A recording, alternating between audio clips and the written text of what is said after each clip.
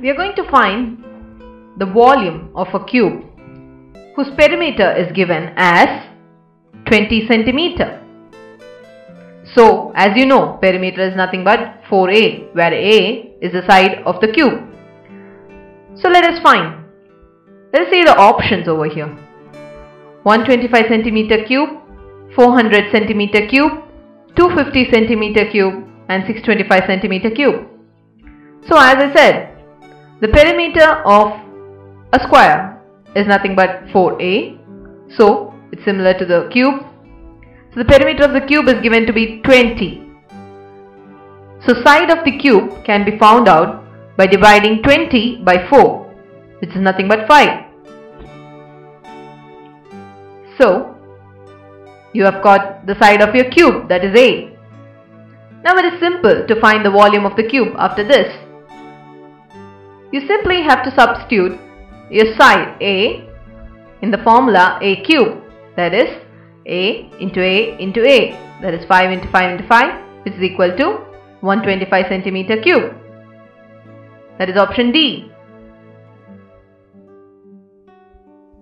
Well, we have to take a note that this has appeared once in CDS.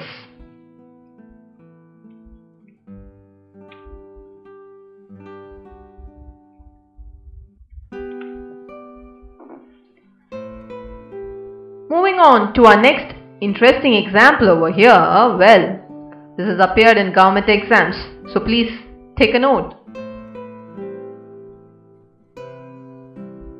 We have a circular well which is dug out from the earth, and the diameter of the well is 2 meters and the depth is 14 meters. So, what will be the volume of the earth dug out? As you can see, when we dig out some earth, we get a cavity, and the volume of the earth that is dug out, that is what we have to find out in here. We have the options over here as 40 meter cube, 42 meter cube, 44 meter cube, and 46 meter cube. They have given the diameter of the circular well to be 2 meters. So, your radius will be obviously half of your diameter, that is nothing but 1 meter.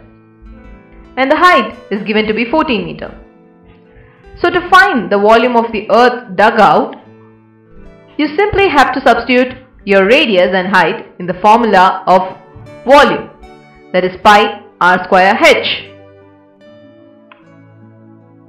Pi has the value of 22 by 7, substituted into r is nothing but 1 meter, substituted, and h has the value as 14. We get the value 44 after tallying the above equation. Hence, the volume of the earth dug out is 44 meter cube.